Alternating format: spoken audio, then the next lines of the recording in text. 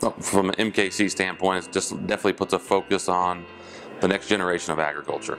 MKC believes that's very key to the success of the organization, as well as helping those growers be successful. In today's economic times, they need as many tools at their fingertips, programs, all the above, and this is just another one of those tools, programs that we can provide for those growers to help them be successful. This program's been really fun for us to come back to each year because we've met people each year, new people, and then we get to reconnect with them, as well as just having more time to reconnect with my husband and talk about like the farming issues that we're facing in the future. I've been attending for 5 years. I keep coming back because they always put together a wide array of speakers, of good speakers, and a wide array of topics that we don't often get to talk about. Well, I think anytime you bring together young farmers, you've got the potential for great things to happen. You know, we talk about young farmers in our policy-making process in Washington a great deal. We know the difficulty of getting started and sustaining a farm in America today. My message to them, and what I hope they always get at, is we want to make sure you have the time to do your farming work, because that's challenging. But we also need you to be aware of what's going on in Washington and how you can help us increase your chances of success, and particularly increase the co-op's chances of success in your behalf. And that's going to involve a little bit of your time and engagement, but my message is it's effective when you do, and we want to see more and more producers take the time to be engaged and understand what's going on in Washington.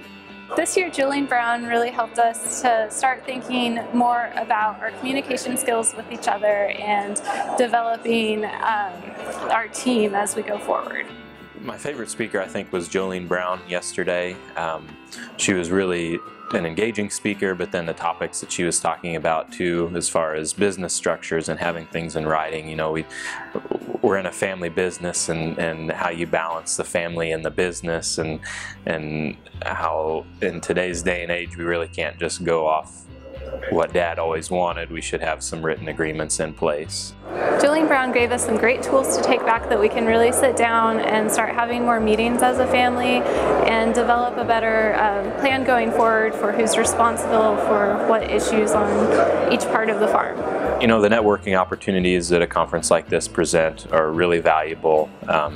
Different producers and different employees than what we see on a day-to-day basis, and seeing the growers interact with each other, seeing the spouses from that standpoint.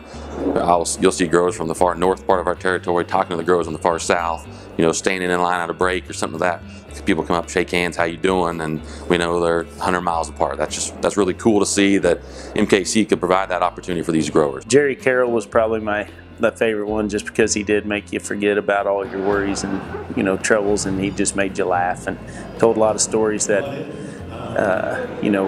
kind of relate to you back home and how things are. So it was a very, very good speaker. As farmers, it seems like we spend all winter in production type meetings. I really like this meeting because it's not just about production issues. It's about talk about business structures and succession planning and liability management and things like that. And that's been really valuable for me as a young producer. During the winter, maybe things might be a little slower. This is the opportunity. You go back, think about those, how to implement those on your operations as we get ready for the spring and summer season. We just really enjoy it. We like getting away and meeting other people that are same as we are, struggles and everything else. Yeah, dealing with a lot of the same issues. I mean, today the individual's talking about being advocates for ag and how to be an advocate, how to reach out. That's very key with everything that goes on in ag today, and how people don't truly understand what goes on out here, on the home front, and how we do feed the world. So it's great to have programs like Emerging Producers to really bring them together, and particularly for them to hear about what they can do to improve their chances of sustaining themselves in this world of farming, which is always a difficult challenge.